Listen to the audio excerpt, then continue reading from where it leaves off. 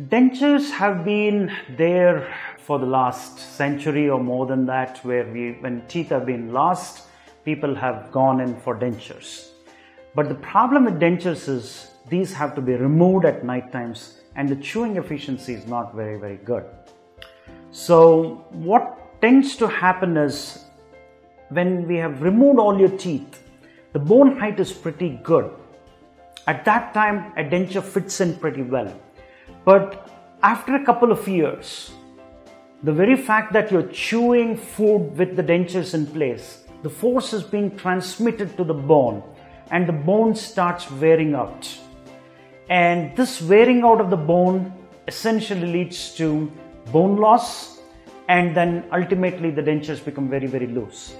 And this ill-fitting denture is a big problem. Now, the way we can circumvent this is by implants. And this is where we are now putting in screws like this into the jawbone, and these, what you can see here, are dental implants which are fixed into the jawbone, and on this you can basically give a bridge going all the way from your molar to molar, and this can transform the way in which you can chew. Because these are fixed, the biting forces are now directly transmitted into the bone rather than onto the surface. So there is absolutely no bone loss when you have these implants in.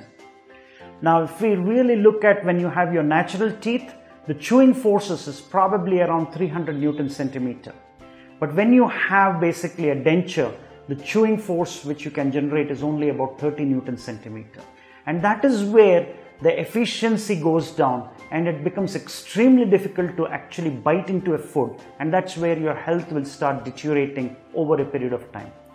Now, with your implants in place and giving you a bridge, the chewing efficiency, the biting forces is almost back to your normalcy. That's almost about 300 to 500 Newton centimeter. So that's the biggest advantage which I see with an implant in.